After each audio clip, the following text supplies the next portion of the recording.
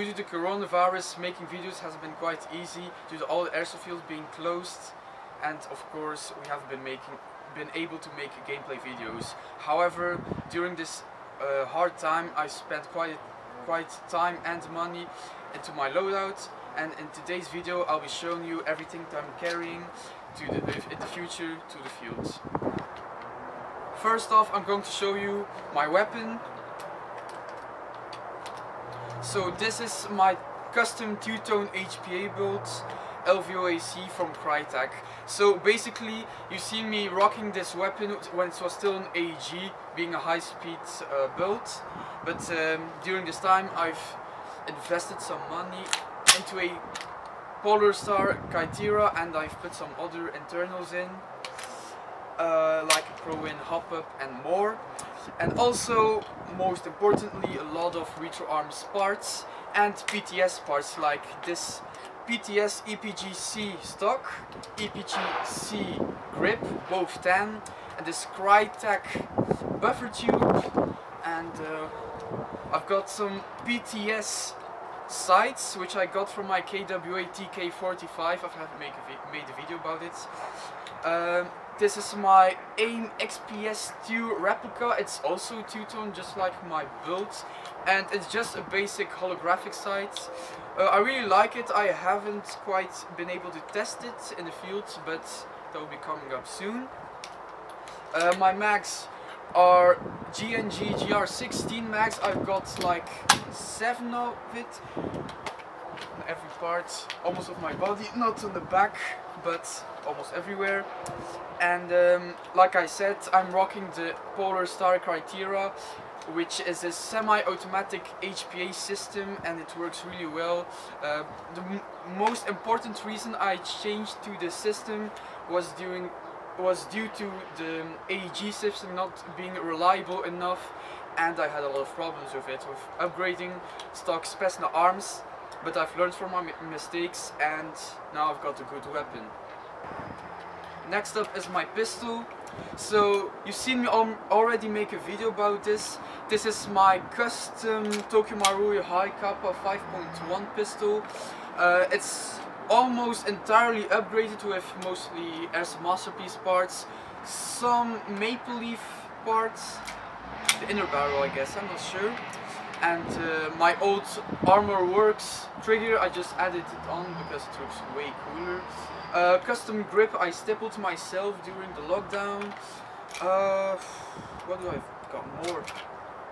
There's a few buffers, cow, plastic nozzle, the brass Airsoft Masterpiece hop-up.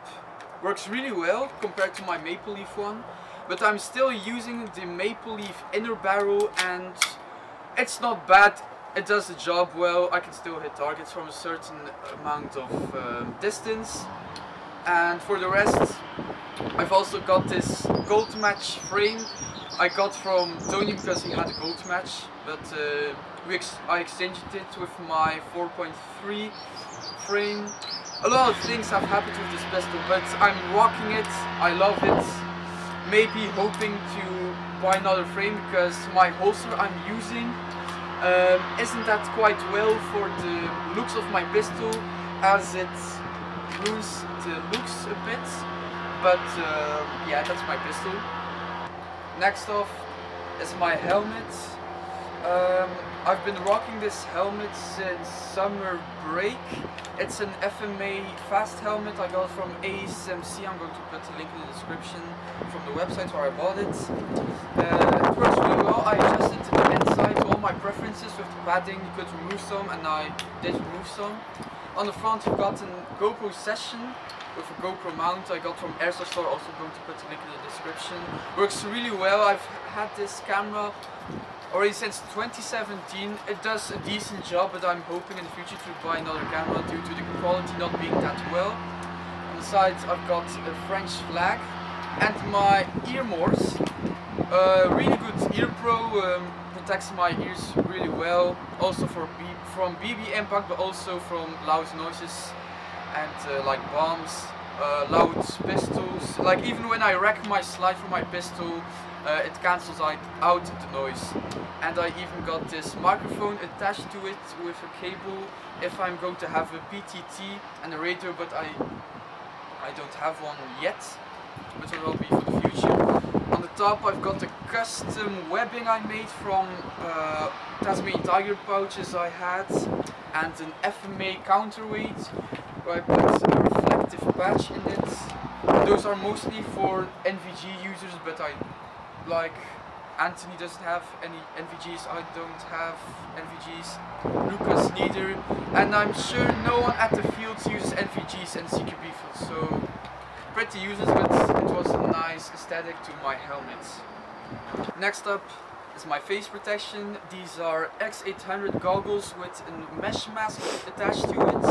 I painted it like Novrich once did, but I'm not a big fan of him anymore, but still using it. The glasses of the goggles have been damaged due to humidity. They are quite decent against fog compared to the Vulcan, Sierra goggles and more, but that's mostly because of having a big gap in here. Don't worry, BBs won't come through it, but still. These are decent goggles. They're for about 15 euros or dollars, it's quite the same at the moment. And I've been using these goggles for a few years already now, but I'm hoping to look for others which will protect my face a bit more. And an accessoire I'm using is my Invader Gear Black Lava. Doesn't do much, but keeping my face warm and also my head, ears, everything. And it also makes my mouth covered. Next up is my plate carrier. This is a Tasmanian Tiger LC or laser cut plate carrier. All my gear is in Coyote Brown. Don't ask me why. If I could, I would have done it in black. I really like this plate carrier. It's not a cheap plate carrier. It costs about 200 euros. And it fits very well to the body. Really comfortable. It has some padding inside. And I've put a pair of Emerson Replica dummy plates from my other plate carrier, which was my Emerson GPC, and I preferred this design due to the shoulder straps being closer to my neck, and so it doesn't make my shoulder straps come over my shoulder, as I'm not that buff, if you can call it that way. And I've put a lot of pouches on it. I'm going to start off the front. These are my triple 5.56 Invader Gear mag pouches. I use them for my GNG mags. Easy concept, not much to say about it. Here on the at the bottom, not that handy, I've got this Tasmanian Tiger pouch. It's used. I use this one to put gear accessories in it, like it has a few bags in it, a lot of laces and Velcro straps if I could ever need some. But I've got a second one, a black one, the exact same, and a lot of birds outside.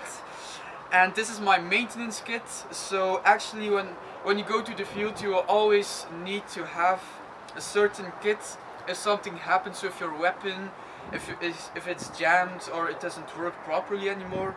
I've got this entire kit of all the products. It's from Nupro. I bought this Nupro maintenance kit. It has also some glue in it, oil, even some cables when I was still running an AEG, but I don't use that anymore as my weapon is now HPA system. On each side I've got a single 5.56 Invader Gear mag pouch and a vertical tack pouch 1 from Tasmanian Tiger, also on this side. And yeah, the mag pouches, it holds my mags. And in these pouches, they're not quick access, that's not the point of them, because I don't think I'm going to use them in the CQB area. But what do I've got in them? Shotgun shells, zip ties, even though I don't have a shotgun. Nice, even a mouth mask. Damn, coronavirus. Harsh time. And on the back, this is going to be a little bit difficult to explain, but this is my Tasmanian Tiger tag pouch. I think it was number 8, I'm not sure, I'm going to put it in the video. And it holds my die proto tank for my HPA weapon, Polar Star micro regulator, and also Polar Star line. I think it's 42 inch, yeah, 42 inch, really basic, but it's very sturdy, good quality, and it's great to keep my weapon in power. And I've also got this sling. There's not much to say about it, but it holds my weapon in place. So this is attached through my right shoulder strap, goes through the top and back under my left armpit. And yeah, there's not much to say about it. It's a budget sling, but it does a great job. It's mostly made out of nylon, plastic based cotton. No, I don't know how to say it, but you get the point. And it holds my weapon, so that I don't have to carry my weapon all the time. I can just let it hang. So this is my belt setup. It's quite weird compared to other belt setups. So as you can see, it has quite a lot of pouches on it. This is a Tasmanian Tiger LC laser cut like my plate carrier belt. I'm going to take it off so you can see it a bit better. So I'm going to start off at the front, and on the front it has on both sides 2 storage slings from Tasmanian Tiger, and you're going to tell me like, why is it on a belt? Mostly these are used on the plate carrier to keep your weapon in place when used with a sling. But I use these to keep my pants quite in place, and it makes me move a lot better compared to without it, because most mil-slim combat pants are a bit too low, so these keep my pants a bit higher and I can move a lot better.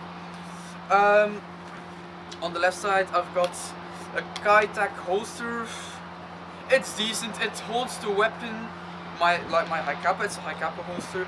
It holds it quite good in place, but I don't like the concept too much as it being a plastic, cheap plastic holster, and it damages my frame a lot, like I've said in the beginning of the video.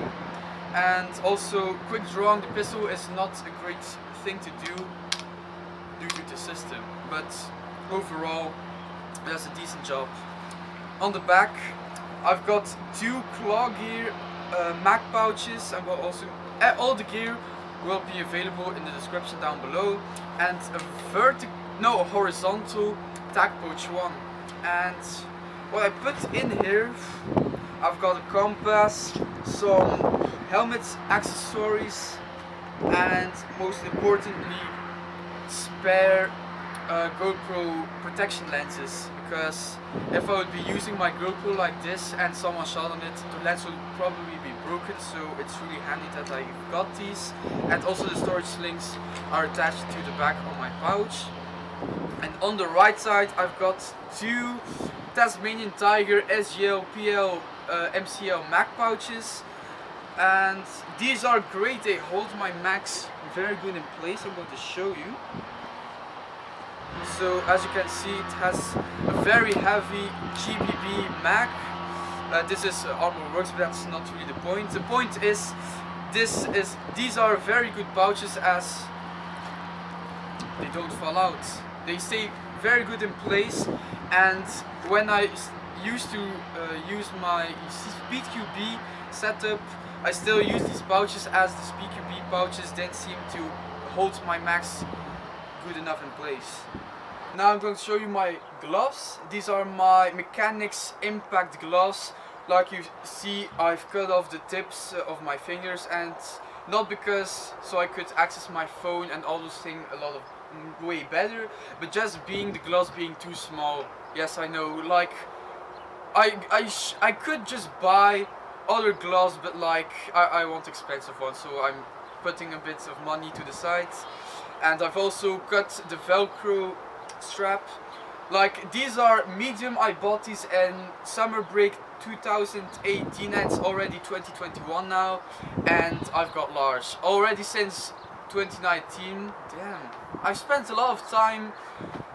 I should invest money in gloves, oh well, but they still do the job, and I recommend these gloves due to having a lot of protection.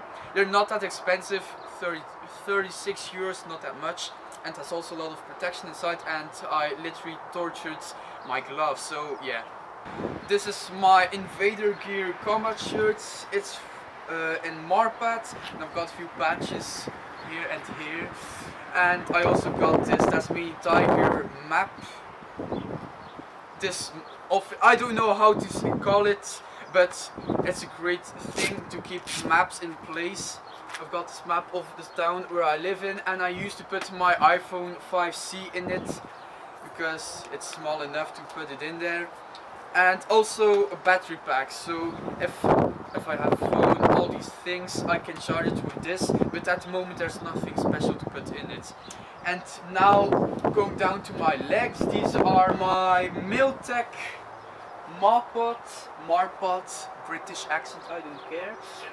These are my Marpat combat pants, really cheap, 20 euros. Keep my legs very warm and camouflaged like my Invader Gear combat shirt. Not much to say about it. And down at the bottom, these are my hikes boots. These are from the Belgian military I got from my uncle. These are already my third pair, and I really love these. There's not much to say about it because they're boots, but yeah, really great boots. If you have access to these boots, I would really recommend them.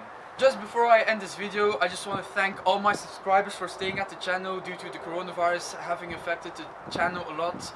Like I said in the beginning of the video, we couldn't make gameplay videos. And for this video I wanted to wait for a big loadout video instead of making small reviews.